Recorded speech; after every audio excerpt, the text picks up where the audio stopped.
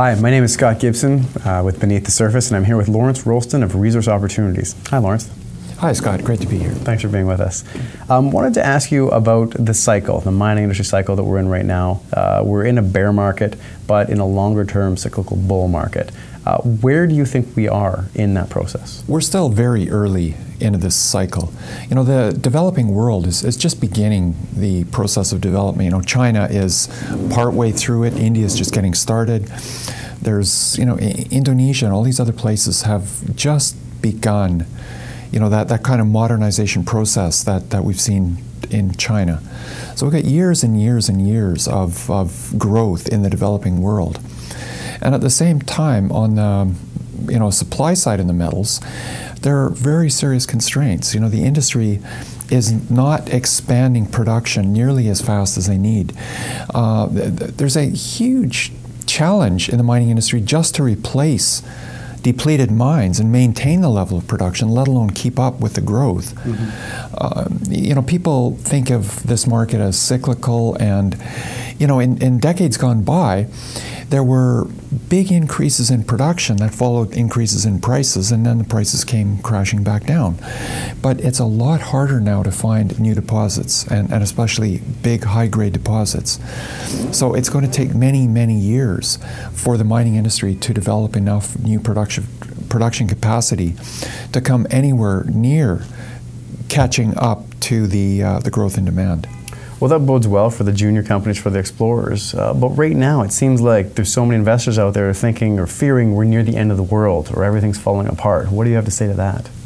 Well, if we're looking at metal markets, you know, what's going on in Greece and Spain and Portugal is absolutely irrelevant in terms of the overall market for metals. You know, China is by far the biggest consumer of metals across the board pretty much. And China, you know, people are talking about the slowdown of the Chinese economy. Well, we're going from 12% growth to 8% growth, or just below 8. Well, exactly. And they talk about the fears of a hard landing. Let's put this in a perspective. You know, the objective reports talk about the probability of a hard landing in the order of 5 or 10% probability, and define a hard landing as growth in the order of 5 to 7%. So, you know, if we're talking about a 5 or 10% probability of slowing down to only 5 or 7% growth, we're still using an enormous amount of metal, and we're using more metal every year, and that's the biggest market for metals. So, well, and like you say, it's growth in China on top of previous years' growth. We're talking 12 years of growth for a number of years that slowed down to 8 now, but it's still that much more. That's right. The increase in the economic activity in China at a slower pace of growth this year is equivalent in real terms to the amount of growth in China last year. Mm-hmm. Because, as you say, it's on a bigger base. And you know, India's also headlines talking about India slowing down from 7 or 8% growth to 5% growth, still using more metal every year. And you know, you can look at the copper price, and it's down from where it was, you know, a year ago, or certainly down from its high. It's at a level where the copper producing companies are still making a lot of money, but most importantly, the mining industry, whether it's copper or you know, any other metal, gold, silver, iron, they're going to be developing new mines. And that's really the focus, is the companies that are finding and developing the deposits that will feed into the ongoing growth in productive capacity in the mining industry. That's the story, not you know, as so many people do, they get hung up on the copper price today versus yesterday versus tomorrow. And that's really irrelevant. We're looking at a long-term cycle of mining industry needing to build new mines, and those mines coming from the exploration development companies. And where would you think that, or where would you say investors should be looking right now? Here we are in a bear market, things have pulled back. As part, as you're saying, of a longer-term bull market, I agree with that premise. Where's the place, where's the opportunity?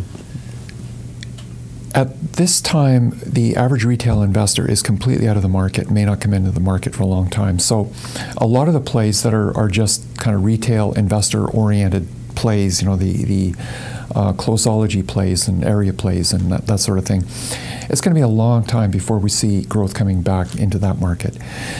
Where I'm focusing right now are on companies that have metal deposits that are prospects for takeovers by the larger companies. So they've got to be large, they've got to be in favorable jurisdictions, and they've got to be far enough along that even if they don't have a feasibility study completed, but at least far enough along that the majors can look at them and recognize whether or not there's any fatal flaws in the development process. And is there a particular area or region or metal or type that you're looking at right now? Well, from a jurisdiction perspective, you know, last week, you know, we saw the Bolivian president announce they were taking over South American silver. Certainly the whole Latin American political situation is seen by investors, you know, they're becoming more and more wary about the whole of Latin America. Other parts of the world, you know, great parts of Africa are such that the major mining companies are going to be reluctant to want to invest serious amounts of money in many countries. Mm-hmm. So safe jurisdictions are more and more important. Close to home, you know, Canada, United States, certainly, you know, particular states within the United States, most of Canada, very, very attractive right now. And we're seeing that in the mining industry. You know, British Columbia for years was really out of favor for investors. Mm-hmm. And now most of the major mining companies have reestablished exploration programs in British Columbia. I think that's very significant. You know, we still have questions about the political situation here, but relative to what's happening in so many other parts of the world, British Columbia is looking more and more attractive. It is, but I should ask that question in terms of the recent polls in BC showing that NDP is leading, and if the election were to happen now, would win the election and potentially cause problems for the mining industry. Well, certainly the fear of an NDP election in British Columbia has created a lot of concern among a lot of investors. The activity of the mining industry, the majors that are spending serious amounts of money exploring in the province, suggests that maybe the reality is not as great as that perception.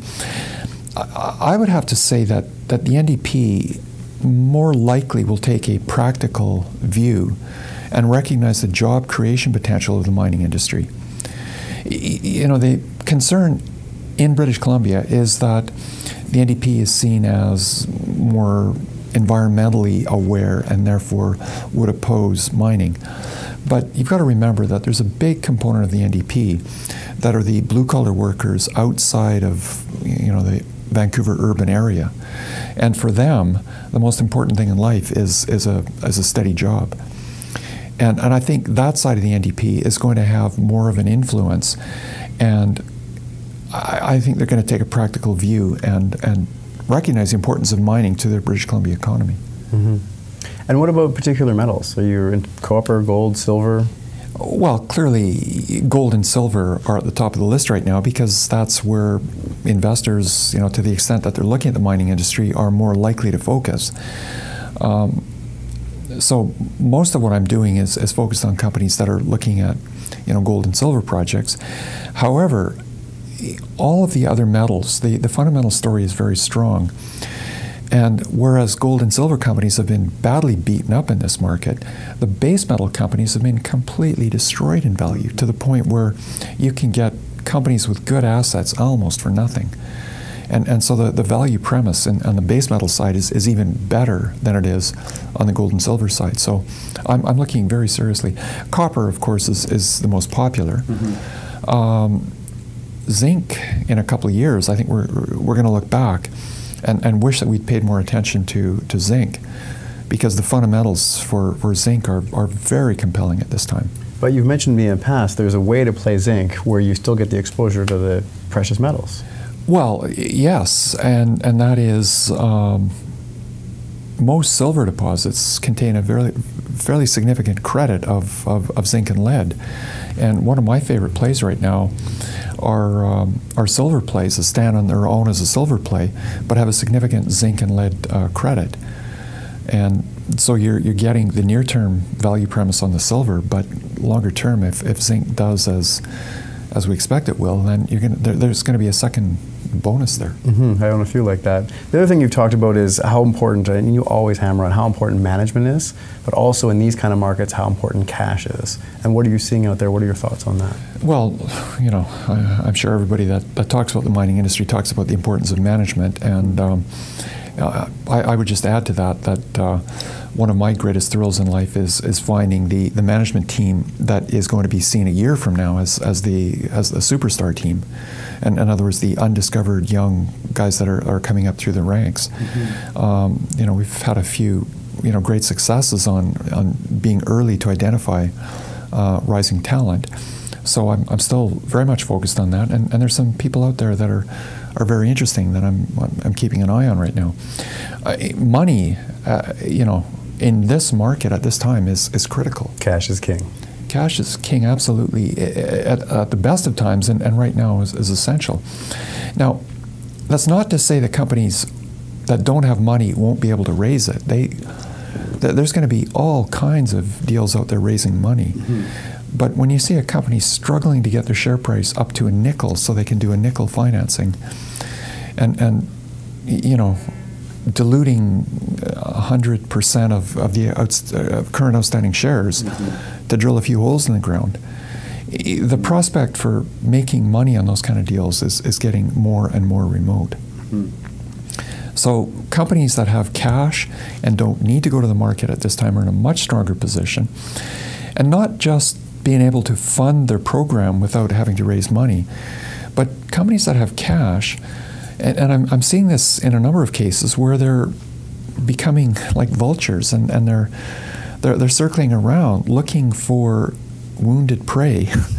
and there's going to be some of these companies with cash are going to have even more good assets a year from now than they have at this time.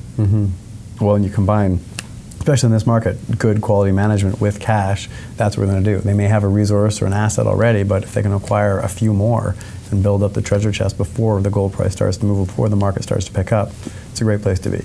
Absolutely. And you've mentioned some where they're trading at or near cash value, where they're in that kind of a situation.